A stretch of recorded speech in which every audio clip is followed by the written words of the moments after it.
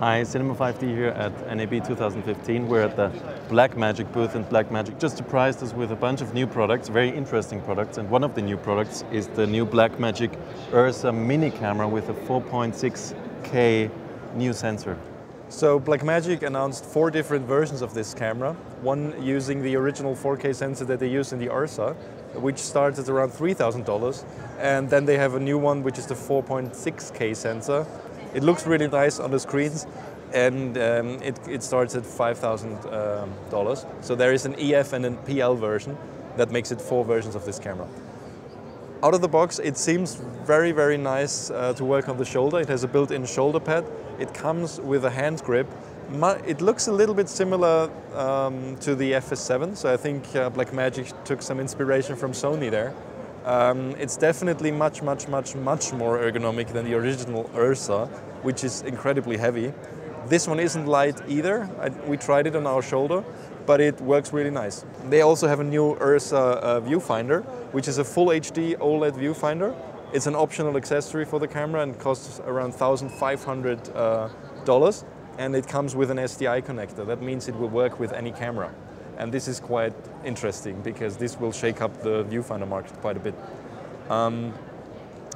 Other than that, the URSA Mini has a built-in 5-inch Full HD display, touchscreen. It records to CFast cards, to ProRes. Does it do RAW as well? Yeah, it records to ProRes, and it also does ProRes 4444XQ, which is the new ProRes flavor. And it also does RAW internal 12-bit. What is nice in RAW is that it records, it has a built-in gyroscope, so the camera records the camera's positioning to the RAW format. So you can, in post, see the pitch, yaw, and roll of the camera, the way the camera was positioned, which can be very helpful in post-production.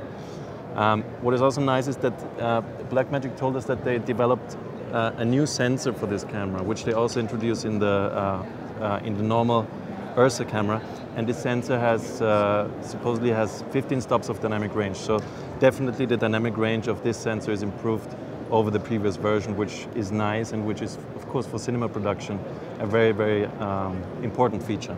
It has XLR inputs. It also has a built-in microphone, which helps syncing external audio signals. Oh, actually, we didn't talk about aperture control. It doesn't have that, I think. The hand grip. Does it have an active? There is an aperture button on it. Oh, cool.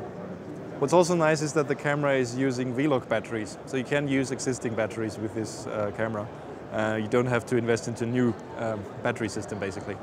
It seems to have an aperture control. We will find out about this more, but I assume that it will be like existing Blackmagic cameras and have EF aperture control, active aperture control. So the main difference in comparison to the regular URSA is that the URSA Mini has half the frame rate options. So the URSA Mini goes up to 60p in 4K. The regular URSA does up to 120 frames. Also, a feature is that it has a global shutter, but that global shutter is only available up to 30 frames per second. So as soon as you go over 30 frames per second, it becomes a rolling shutter camera. Another interesting thing about the sensor is that Blackmagic custom built this sensor. So any other sensor that Blackmagic used so far was an off-the-shelf sensor, but this sensor, we were told, Blackmagic custom designed specifically for the new cameras. This is a very nice offering from Blackmagic. We weren't particularly great fans of the original URSA because of its size and weight, but this one looks completely different, and I think it can shake up the market quite a bit.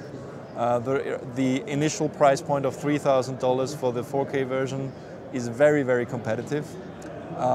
Even the $5,000 for the 4.6K version is still very attractive. I personally just wish it had ND filters because, I mean, what we can see now from the spec list at least, that's the only feature that's really missing to make this camera work kind of out of the box, because it comes with the hand grip and the optional shoulder pad, which is an optional accessory, but still it's from Blackmagic. So it's a kind of pick up and shoot camera, which the original URSA clearly isn't. The only thing missing would be the ND filters. But yeah, we will publish another video and talk to Blackmagic Design later today and find out all the details, and stay tuned to Cinema 5D for more news.